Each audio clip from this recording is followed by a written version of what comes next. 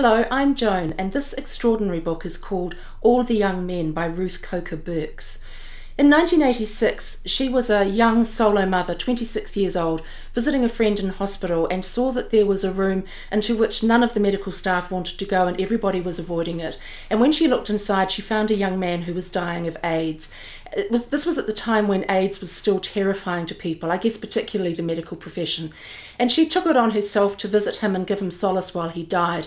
And then she became involved with the wider gay community in her small town, and she looked after these men as they lurched through crisis after crisis, many of them dying. She took them food, she organised their medication, she gave them company, all the while trying to bring up her young daughter on her own, with not very much money, most of which she applied to these young men. It's a deeply moving, extraordinary memoir of a life.